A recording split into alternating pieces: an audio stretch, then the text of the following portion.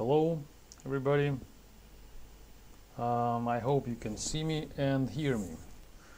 That's our next webinar about object-oriented programming. Let me check. Let me ask if everybody can see me now.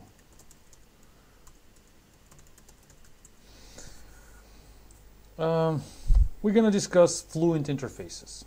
I wrote a blog post about them just a few weeks ago and I criticized them. So in the blog post I explained that even though I was a big fan of them quite just a few years ago, and I created a number of open source libraries which were based on Fluent interface concepts, now I don't find them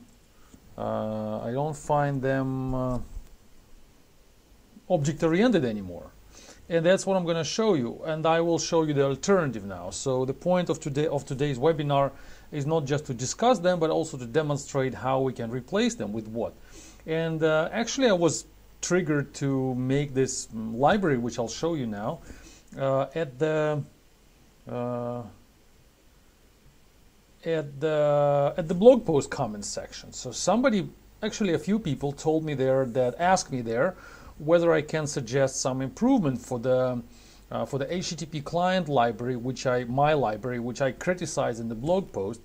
And I said that even though I created that library, I think 4 years ago, with the idea of Fluent interfaces, and I'll show you this library right now, I don't like it anymore because it's difficult to maintain it. So that's my key point in the article, and in this this fight against Fluent interfaces, is that they are very convenient for end users. They are not very convenient, but they are convenient. But however, they are difficult to maintain. And I'll give you an example. So let's go to see the code of the JCabby HTTP. Probably you know this library and you have maybe some experience of using it. On the surface it looks really convenient. So if you look at the example, that's for example. So this is how you make an HTTP request. So you create a request. Well, actually this one is kind of sort of optimized. I don't know, anyone, we can try like any test. They all creating it. Yeah, again, let's try this one. So to make an HTTP request, basically what you do is you can do it like this. I'll touch the code a little bit. So you make an instance of this class, providing the target URI of where the request should be sent to, and then you say fetch, and then you do some manipulations with them. You do some manipulations with the response, but you can make it bigger. For example, you want to change the method, so you say, okay, it's going to be put or post, and I want to add some body. So I'm saying, well, let's not start with the body. I want to add some header, and I'm saying content type, let's say text plain. I just assume you're familiar with the HTTP protocol. If you're not, then maybe this webinar will be difficult for you to understand. So I'm suggesting you to read about it first and then come back again. We can add more headers. Like say I say user agent, and I'll say, okay, it's me talking here. I want to say that the timeout. So I want to give some timeout parameters for the request. The Fluent, why this whole thing is called Fluent interface, is that each method I'm calling here is actually returning an instance of the same original class. So I created an instance of this class JDK request, and when I call method, look at it, if I hover it like this, then I will, so when I say dot method, then what this method returns is actually an instance of class request as well, and the header also returns the request, and then the timeout returns the request. and only the fetch returns the response. But then all of these guys return me the response again. All different kinds of responses, but they all returns response somehow. So it called Fluent because the method calls go like this. They go fluently one after another, and you don't need to break this sequence and start a new statement. This whole thing looks like one giant statement with the one semicolon in the end.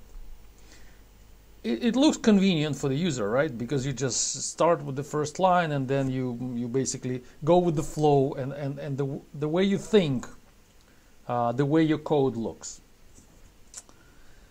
It is procedural, definitely, because you define them like step by step. You tell it what to do. Maybe these guys are not actually doing anything until the fetch is called, so they are basically building the request. So until here, until this line, we're dealing with the builder pattern. You know, the builder pattern in object-oriented programming, where we are calling more and more methods, and every time returning a bigger object or object with more information inside. It could be immutable object, or it can be mutable. For example, the string builder is a perfect example of the Fluent interface as well.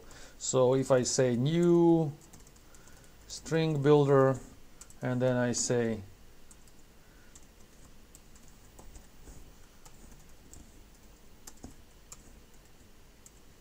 my name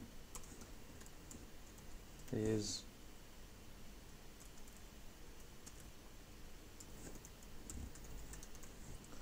so that will build me a string. When I say toString here, then the string will be built, and this is a perfect example of the builder pattern and its Fluent interface, and it is mutable. So this builder pattern, it is mutable. So if I stop here and I say toString, then we are. So it's not creating this string builder is not creating a new string builder every time on each method call. It doesn't return me a new instance. It just changes something in some internal buffer or internal storage, and then return me itself. So if I click here, I will see, you see this line, it says return this. So it returns me the same object, not the new one, as it happens here in case of my Fluent interface. So every time you say click, you see it says, well, it says something. I cannot. Yeah, we can trace it now, but I assure you that what happens here is that it creates a new object. The beauty of that is that, of course, mutable things are more difficult to use, because you always need to remember that that when you change something, then the previous object you had before also changed. So if you say, for example, like the string builder text, let's say hello, and then I say and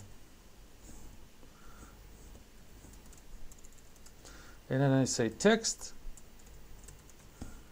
Yegor, and then I say Jeff.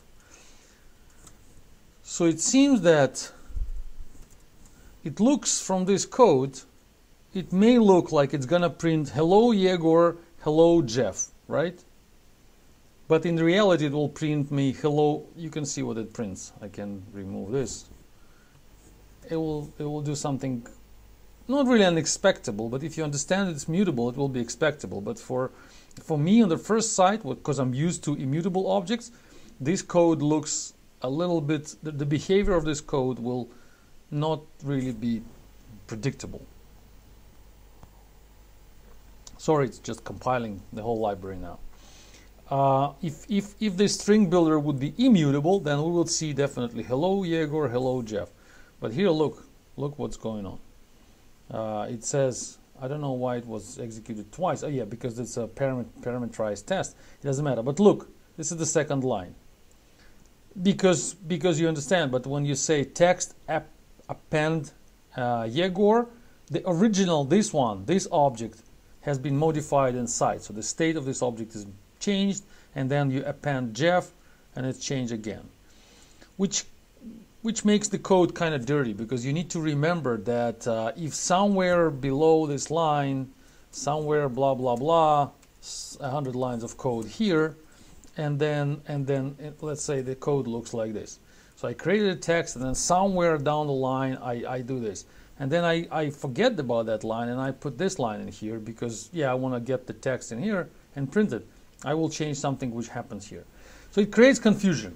That's my point. Mutability creates confusion. There are many articles about that, not only me saying that. So, but that's still a builder pattern. I just removed it. So that string builder, it's still a builder, but mutable. This one is immutable from the, which is better. So every time we're creating a new object, and you can every time you deal with it, you deal with something new. It looks perfect on the surface for the user. However, inside, when you implement that interface, when you work with the code, and I'm sitting now on the side of a developer of the article, of the maintainer of the library. For me, it's really difficult to extend it and add new functionality. I can show you. Well, I did it in the article, in the blog post, and I can do it again probably. But what happens is that if I have this method, for example, post, and then I have the header, like we've seen before, or timeout. And let's say I want to add a new method which will modify this object. Obviously, I will need to go in here and add it to the interface, which is called request, which already has a lot of methods. A lot. 1, 2, 3, 4, 5, 6, 7, 8, 9, 10, 11. 11 methods, which is a lot. And we have a number of classes which implement that interface. 1, 2, 3, 4, 5, 6.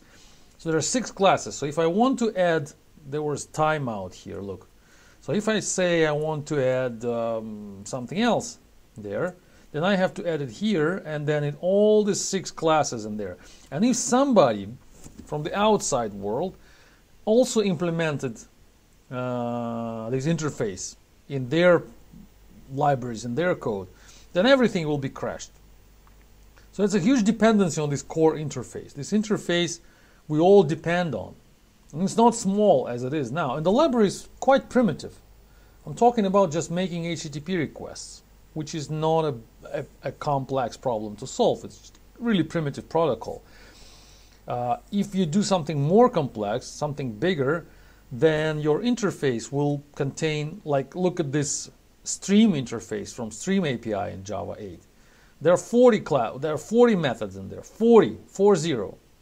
That's too much for a single interface, definitely too much. And still the problem is not huge for the streams. It's just processing of some, of some elements coming in the stream. So it's not such a big deal. But still, there are 40 methods. If you want to add something new, you need to add the method number 41.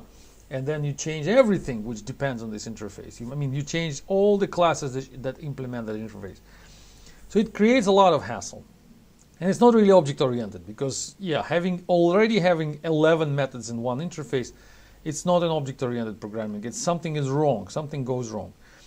And I started to feel it when I started to design that library. Everything was right because I had like 5 methods in there. And I thought, wow, great, 5 methods. I had like this one, that one, and a few more. But then I put it on the market like 4 years ago, and people started to use it, and they started to ask me to add some new functionality. I remember we put this timeout method here. We put this multi-part body method here. We created this one. This one was created as well. So there are 3 of them were added there by the request of people. And also, originally when I started that, I also solved the problem of too many methods with these helper classes. Look, I have this body and I have URI. So I already, and I have, yeah, and then multi-part body as well. So I didn't want to put the body, the HTTP request body modifications method right in this interface. So I created this method body, which returns request body, which is another interface, which has 1, 2, 3, 4, 5, 6, 7 methods, and the method back. So to modify the body, what I'm doing, this is a workaround actually. So I want to provide the body of the request. So what I'm saying is I'm doing like this. This is how we fix the problem of not making the core interface too big. So instead, would be possible to do it like this, like many people are doing. Set body, set something. So move all the methods we have in the request body, all these 7 guys here. Look, these 7 methods. I can move them to the request interface, and it will be even bigger. It will become not 11 but 17 or 18 methods. And then I have also request URI method. Look, that's another 8 or something.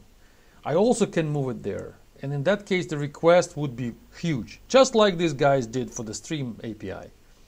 They thought that 40 is not a problem for the interface, like 40 whatever, 400 no problem. I don't think it's right. Well, that's why I tried to find a workaround. I didn't do it right as well, but still I made some workaround. So that's what I did. Body returns me something new than I said, and then I'm clicking, when I'm saying back, I'm returning back to the original object which we started from. It's a workaround which we can use. The same approach, I think, is what I borrowed it from the jQuery. So in jQuery, I think so, correct me if I'm wrong, I'm not a JavaScript expert, but I think in jQuery they have this method up. When you go through through the HTML elements deeper and deeper, and then you want to move up, then you're saying like up, which returns you back to the original element. Something similar is here. But it's not. It's a workaround. It's not good because in the end you end up with problems of size. So everything grows in size and it's difficult to maintain. And every time you depend on these interfaces, which are inevitably become bigger. And big interfaces is a huge problem in object-oriented programming. The smaller your interfaces are, the better is your code. The bigger they are, the bigger is the problem. It means that something goes wrong. I said it many times. So if your interface contains more than 3 methods, then that's a signal for you, and it's time to do something with it. So, getting back to the main topic of this discussion, I created another library, which is object-oriented the way it is, the way it should be. Something happened here. Let me switch the screen. Yeah, there you go. So I called it Cactus. You probably know about Cactus, which is the object-oriented Java primitives, which we have for different purposes, mostly input-output, list collection, iterable maps processing, and basically it. We have a few libraries created not by myself, but a few other people who are, who like the concept of Cactus. I know one, Cactus Math, and I know Cactus Crypto. Maybe there are some others, but I'm aware of these two, which are following the concept of Cactus, and they are using Cactus primitives, but they're adding something on top of that. So I like this strategy. We can go further and create more of this Cactus family of projects. Keep the core Cactus small. The smaller the better. You understand that in general that the smaller the projects are, the smaller repositories are, the smaller interfaces are, the smaller teams are, the better. In general, the smaller microservices are. So the same here. So I created HTTP client in an object-oriented way,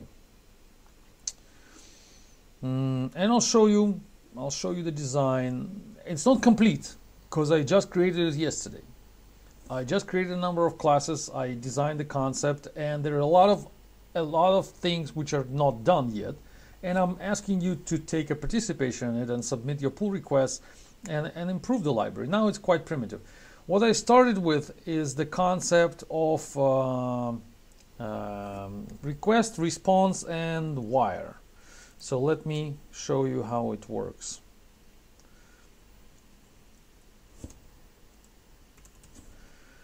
So yeah, I'm testing it. I'll show you a bit later how I'm testing it. Let's make a simple request to Google, for example.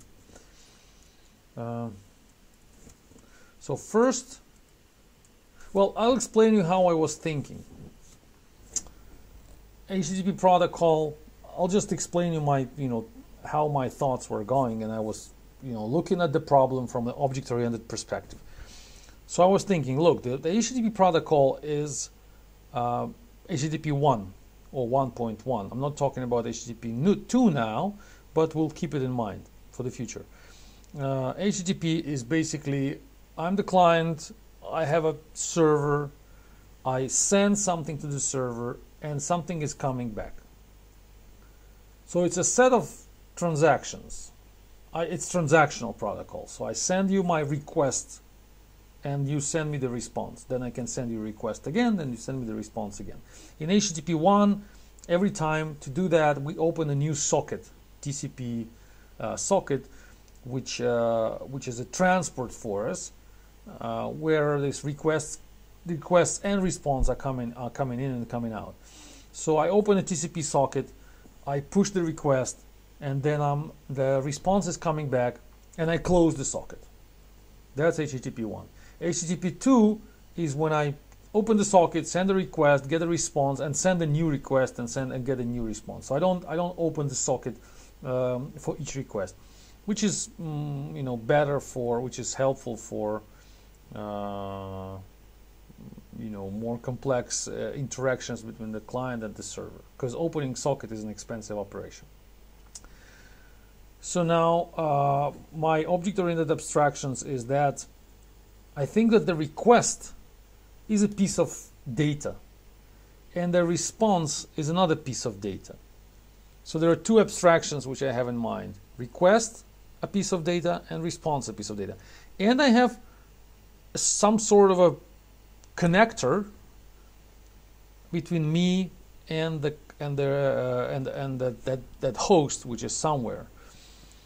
So I decided to create a wire.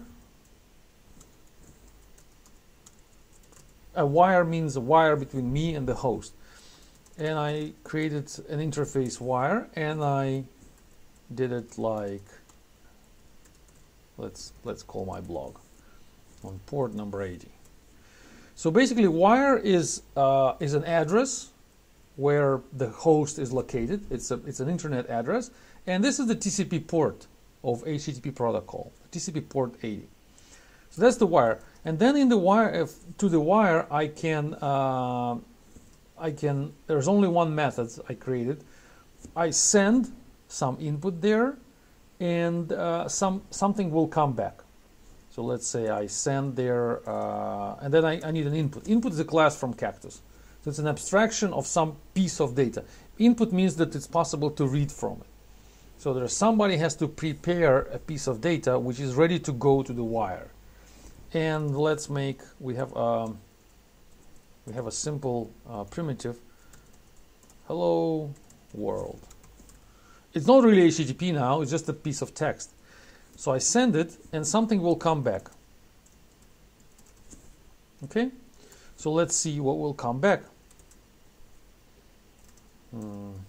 We can convert the input to the text. That's it. That's how I see the interaction between the host and the local and my computer. This HT wire will implement this socket opening, socket closing thing. I can click here and show what's going to happen here. Look, it's quite simple. You open the socket, and then you prepare the input from the source, and then you open the input stream of the socket, you open the output stream of the socket, then you do a simple cycle of reading and writing, actually only reading, so only writing. So we're pushing data to the socket, and then what comes out of the socket, we read the entire, the full set of bytes from there, and we convert to the input. It's primitive, it's not really correct now, because it's going to work only on small pieces of data, because if the output, for example, or the input will be huge, it's not going to fit into memory. Well, the input is okay. If I give a huge piece of data here, it will go like byte by byte, but the result is consumed, you know, as a huge monster piece of memory for the data. So implementation is primitive. That's actually what I will ask you to help me to refactor, and there will be tickets for that. You can join the project and you can help me, you know, help us to refactor that and make this code better. But for now, for the prototype, it's good enough. So let's try to run it and see what the server will tell us.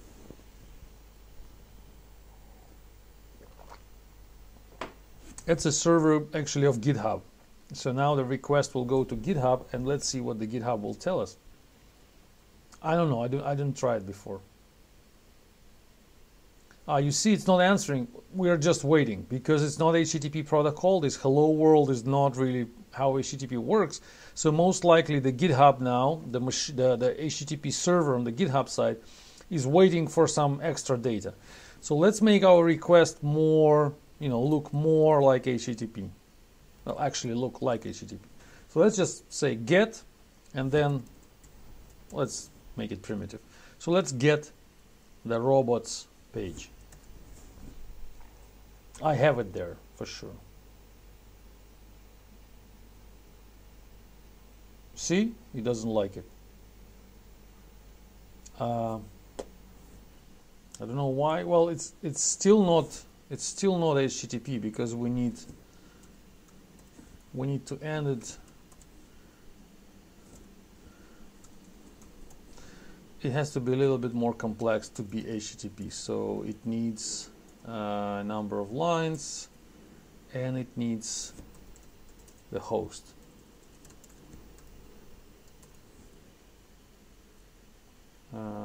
I think that should be enough, like this.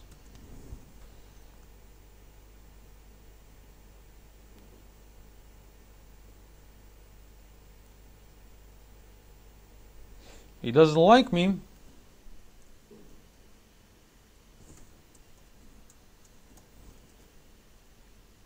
It's staying and waiting for something else. These guys on the GitHub side. My site is hosted there on GitHub. I think that should work.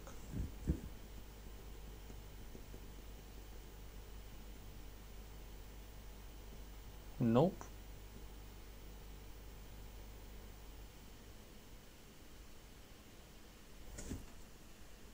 Maybe I'm wrong here. I always, you know, having troubles with this.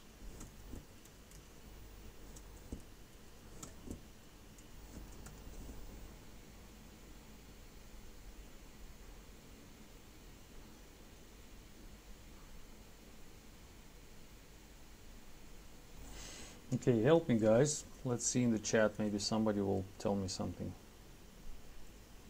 Okay, nobody knows anything. Let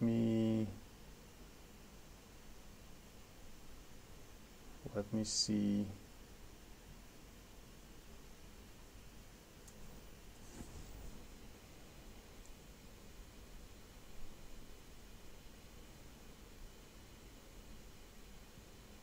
The wire is supposed to go there.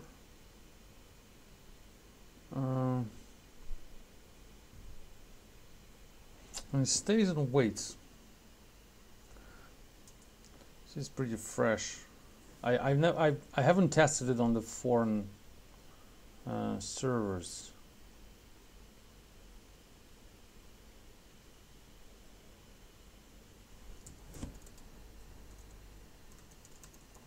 let's do some debugging then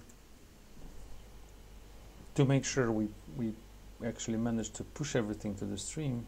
Yeah, so we're done writing, and then we're staying and waiting for their response here, and they're not answering. Well, they're not closing the socket. Maybe they are. Maybe we need to tell them to close the socket.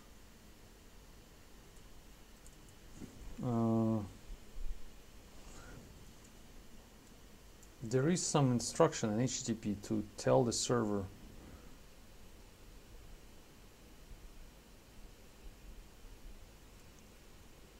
/r/n. There's somebody's correcting me, but I think they're not just. They're just. They are. I think they're not closing the socket and waiting for the more requests. I think so, because they believe that we're gonna send more. Yeah.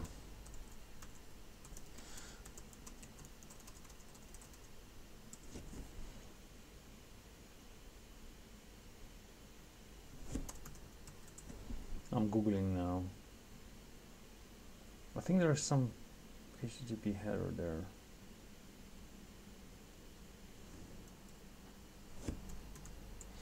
What I'm gonna do, I'm gonna now in Chrome, I'll just inspect what Chrome is doing, and I will try to do exactly the same. When Chrome is fetching my page, I'll see what kind of request they are sending there.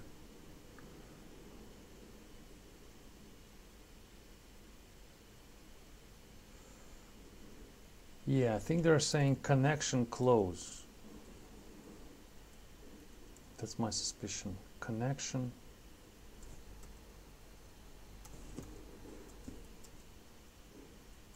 Instead of keep alive, let's say close.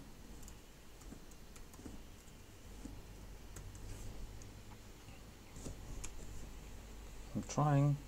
Yeah, you see? So I was right. So the server on their side, they were just staying there, and by default, they thought, by default it was keep alive. And they were expecting more requests from us. So when I say close, I'm instructing them to close the connection right after the request. So what we're getting back is the response. So we're getting back HTTP response, which has the header line, well, the first line, and then we have a number of headers, and then the content of my robots.txt. You see, we just created a small, really primitive HTTP client, which is basically this one class. That's all we need for an HTTP client. It's small, it doesn't do all the fancy stuff which Apache client can do and Google HTTP client can do, and this new HTTP client from JDK 9. But it makes the HTTP request because it's really primitive protocol, request response. But now how to make it more complex? So how can we make it more, and there are two ways, two directions to make it more powerful. We need to be able to process the answers coming from the server, and we need to be able to create this code, this text, in a more convenient way, because it's not going to be convenient for users to write all this in text. I mean, not everybody knows, for example, about this stuff. Not everybody knows about what's right, /r/n or /n/r. I keep forgetting it all the time. So that's why I created, first of all, I created a class which I called htResponse. Response is an abstraction of two things. One thing is wire, another thing is the request.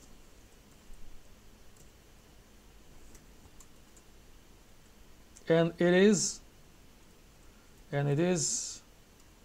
implements the input. So now we have a class called response, which makes the code you've seen just before less procedural. It encapsulates two things. One thing is how to deliver the request, And the second thing is the request. So here's the request, the same, I'm not changing it, and here's the wire. And the result is the result, it's still the same input. What it does inside, it's one primitive line, look. That's exactly what we've done, what we were doing before. It just calls send. HTTP response. Of course it's going to work again.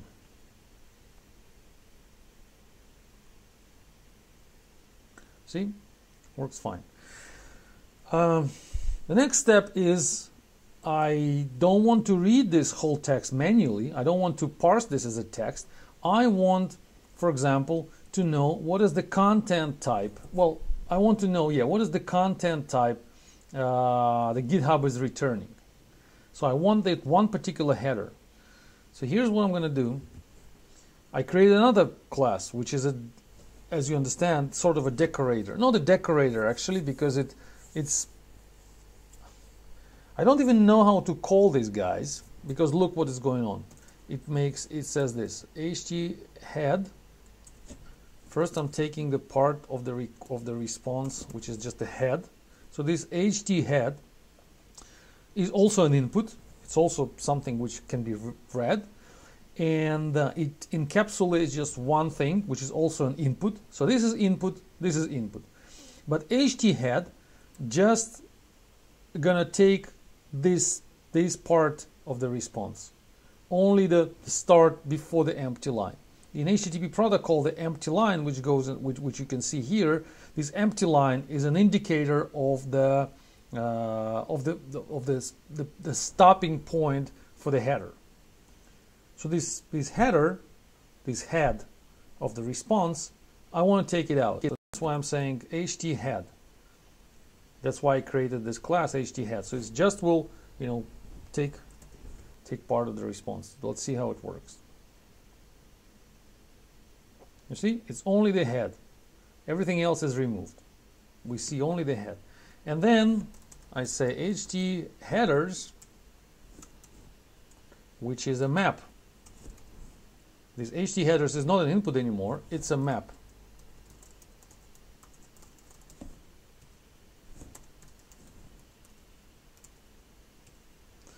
So it encapsulates the head, this piece of text, and it behaves like a map of headers.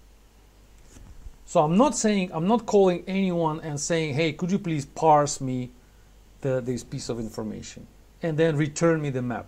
I'm just decorating the head and saying this is the map, and it is a map. I also have a blog post about that, I think a few weeks ago, which is called Don't Parse, Use Parsing Objects. So this is the parsing object.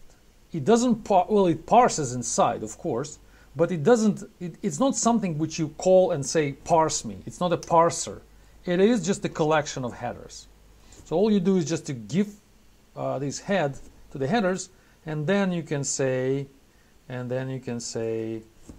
headers get, because it's a map, and we say content type. Remember, text plain. So let's run it and see what the content type is. Boom. Works fine. Or we can do another thing. Let's say I want to know the status of the... Let's move the head somewhere else.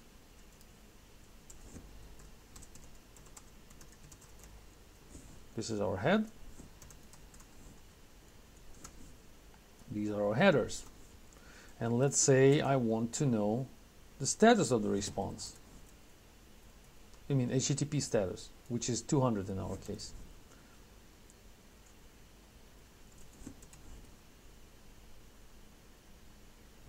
Yeah. Unfortunately, in Java, integer is not, even if I do it like this, is not really an interface like map. Map is an interface. That's a perfect design. But, you know, JDK designers or Java designers didn't make it an interface, and that's why we are using it like this. So this HT status is a number. Yeah. Like this. Look. So again, I'm not asking some status parser to parse this piece of text and then give me the status. I'm just saying, look, the status is the number. and then I want to see the status. Let me comment it out.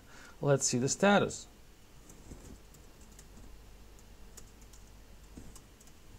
Let's run it.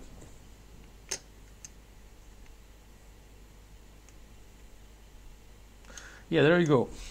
It prints the two-string implementation of the status, which is not the number we're looking for. In order to get the number, we say int value. So I'm expecting to see 200 now. Yeah, it's 200. That's how it should be in the object-oriented world. If we want more information to get out of there, we'll create more of these parsers, parsing objects or decorators. Here's an interesting thing which I want to show you. Look, if I do it like this, if I say headers and I print the header, that's just interesting effect of being object-oriented and really lazy on data.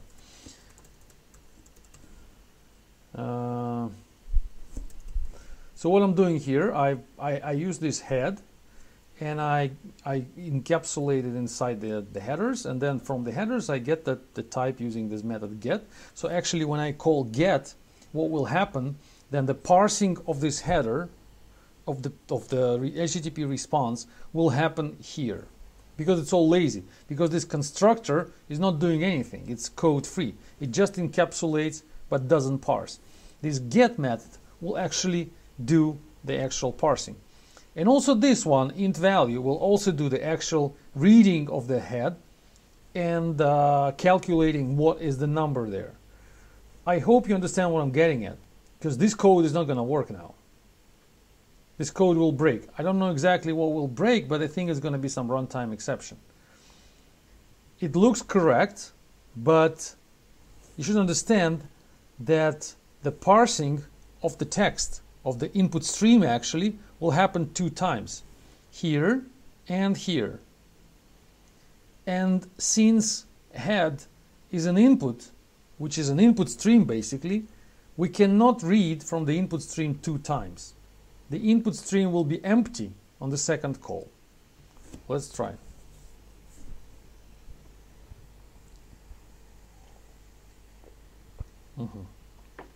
I was wrong actually. Yeah, I'll look, but it's for some reason it's making the request 2 times. Look, boom and boom. So we actually went to the to GitHub 2 times. You see, that's how lazy we are. So I was wrong saying that, yeah, I was thinking wrong. You see? So this so this head is an abstraction of the response from the server. And then we encapsulate it here, and then we ask what's the header, and it does everything. It's not only doing parsing, it goes to the server. It makes the request and then returns the response and then parses it. And then I'm saying, okay, I need the status of that, and it does it again because it's never cached anywhere, because it's all lazy. So the request was not done here. It was just encapsulated and prepared for the request. And here it was, you know, and here we used it. So that's wrong. We don't want to do it twice. We don't want to go to the server 2 times, right? We just want to make 1 request. What do?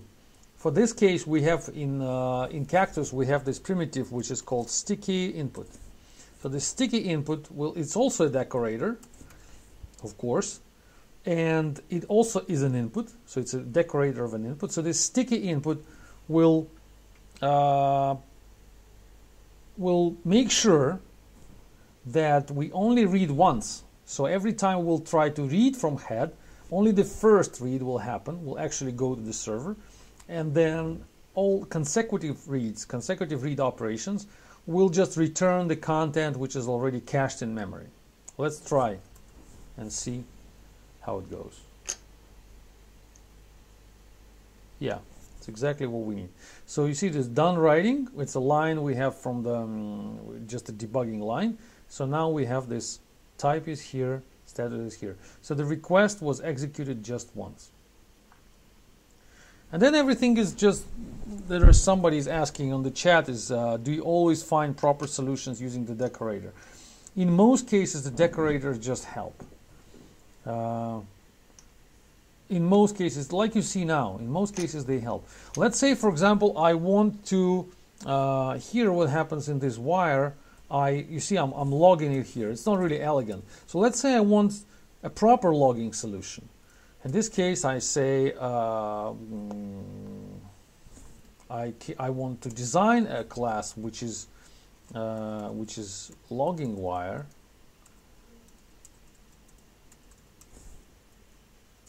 I create a decorator, of course.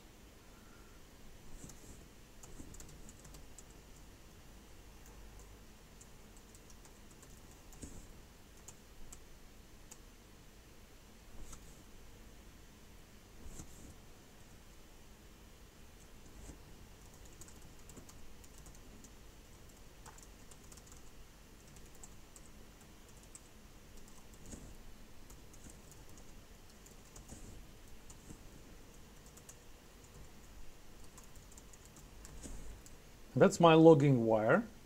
And then here, to see what's going on, I'm just saying logging wire, boom.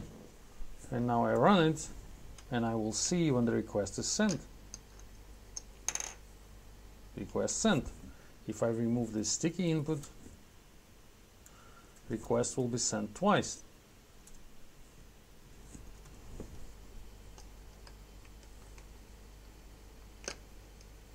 Request sent, request sent.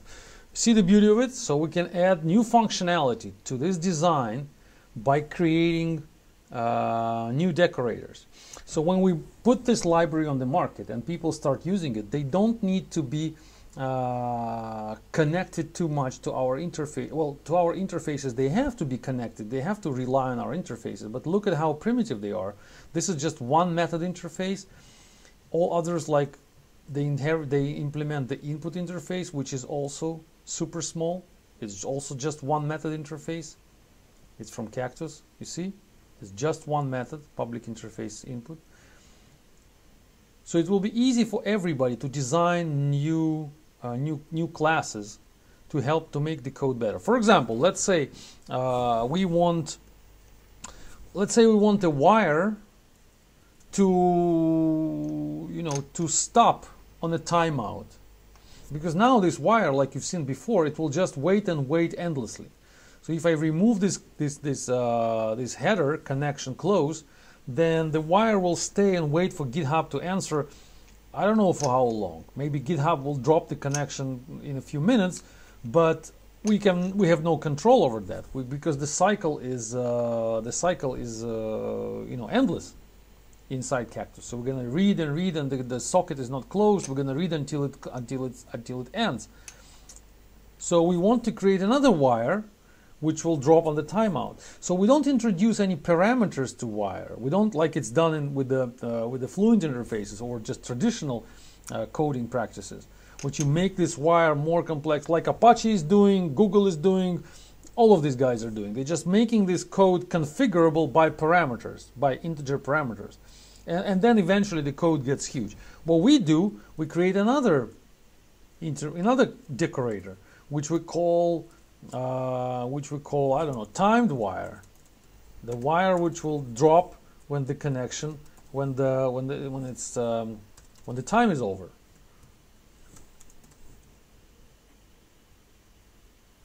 And how we do that, it depends on the implementation. Most probably we're gonna start another thread which will watch this one and then just interrupt it when it's too long.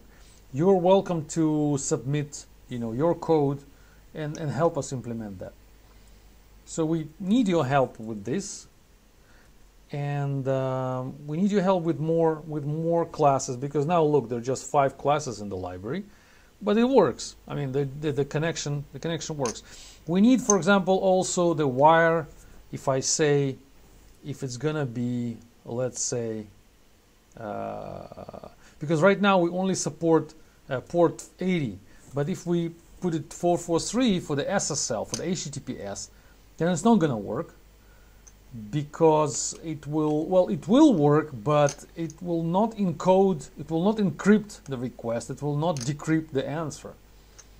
It will not be able to exchange certificates and all that stuff. So we only support HTTP now, but no HTTPS.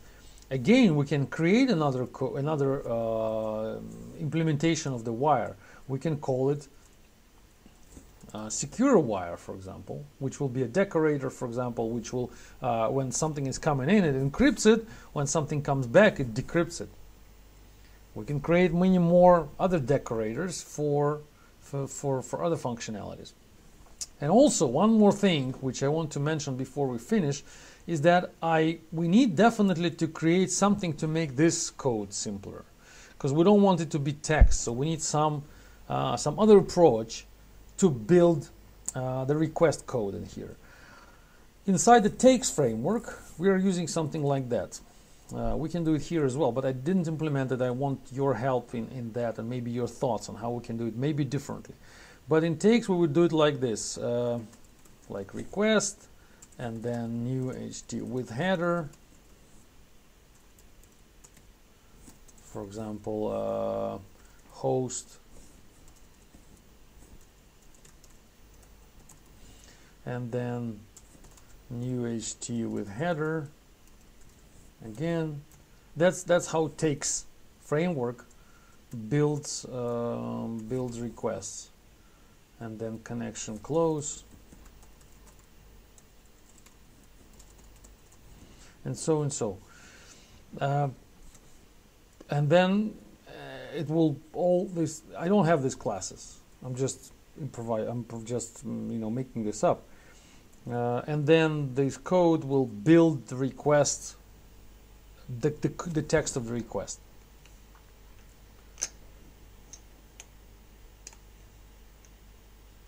Yeah, I guess that's how. It's not just that's how. I can really show you the practical example from takes.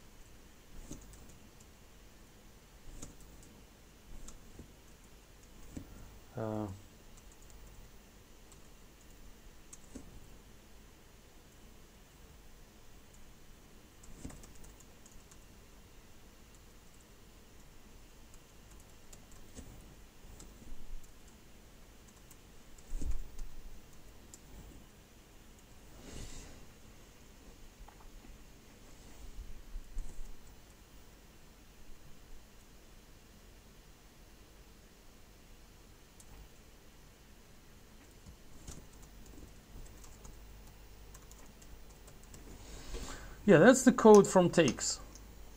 So maybe we don't need to implement anything new actually. Maybe we can just use request code from takes instead of re-implementing it here. But that's basically, this whole thing will basically create the request text. I can print it and show you. Look.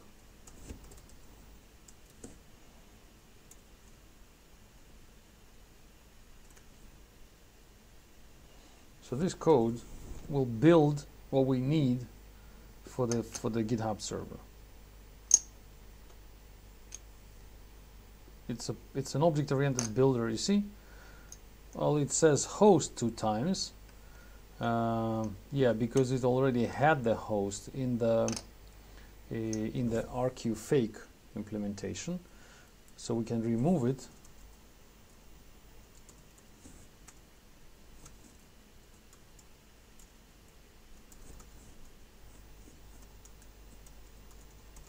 Do you follow how it works? Decorators, decorators, decorators.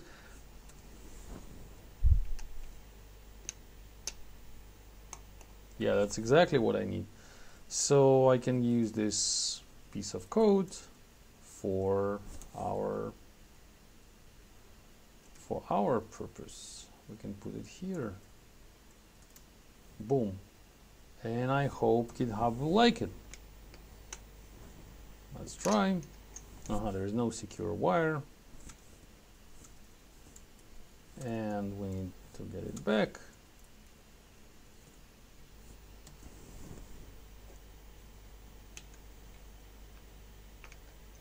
Boom, it works fine, as you see.